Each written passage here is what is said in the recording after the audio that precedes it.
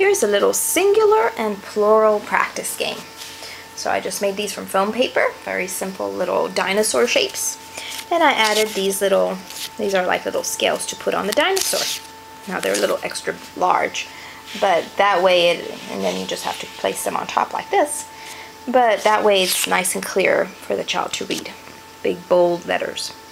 So what he has to do is read the sentence, where did Dad park the, and there's a blank word. That blank word, he has to see if it's singular or plural. He'll only know that by reading the sentence. Where did Dad park the car? He knows that the can only be one. So it must be singular, and he puts it here. Next, Alvin eats one red juicy apple. Oh, look closely. It says one red juicy apple. So it must be singular because singular is only one. Let's see.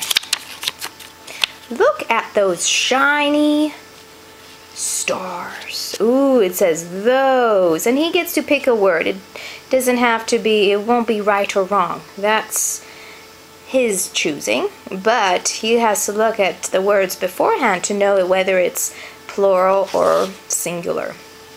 So he'll pick a word and he'll put it in plural. The cage was used for all the animals. Oh, look at this. He has to look very closely. The cage was used for all the animals. It doesn't just say used for the. It says all, so it must be more than one. That means it's plural. Mom will buy a new dress. Oh, it says a. Anyway, and so he finishes all these little scales and puts them in singular and plural.